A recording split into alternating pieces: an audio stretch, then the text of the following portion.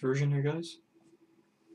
Wow, so last night, Thursday, May 31st, 2012, the Oklahoma City Thunder defeated the San Antonio Spurs at home by a blowout of 20 points. Alright, the score was 102-82.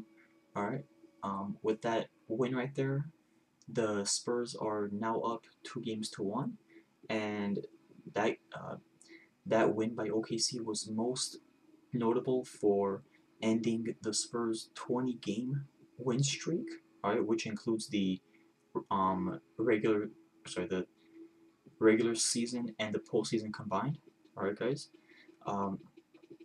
So the Spurs went 10-0 in the playoffs up until that loss last night. All right, guys. So that was the Spurs' first loss of this 2012 postseason. All right, and how ironic that the Spurs' first loss was also by a blowout. The Spurs are now again 10-1 in the postseason to give them a 90.9% accuracy, and the OKC Thunder are 8-3 to give them a 72.7% accuracy. All right. Wow, guys, I don't know what to say about that game. I mean, OKC was playing lights out. They had their foot on the gas. I mean, from the beginning, from the first second to the last.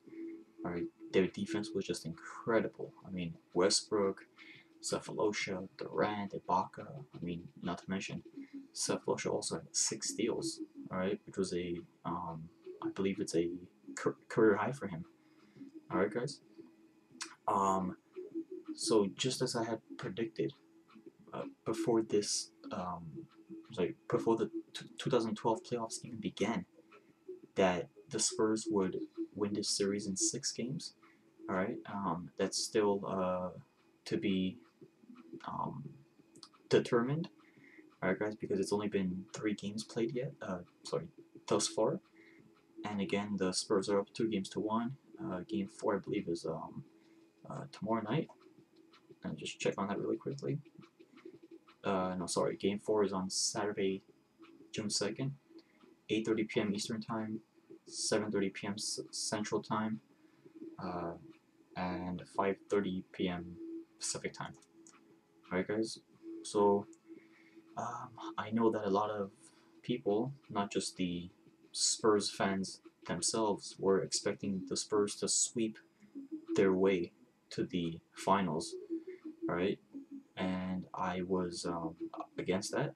No offense, I'm not hating on the team, but that was just my prediction, and it just so happened to be correct that the Spurs would sweep their way, to the finals. I did predict the Spurs to lose 2 games in the playoffs before the finals, which would be this series here, because again, my prediction was that the Spurs would win 4-2. Alright, guys, but again, only time will tell. And also, this was thus far in the 2012 conference finals for both the West and the East, this was the first and only blowout game. Alright, guys, and again, by blowout, my personal definition of a blowout is losing by 20+ points.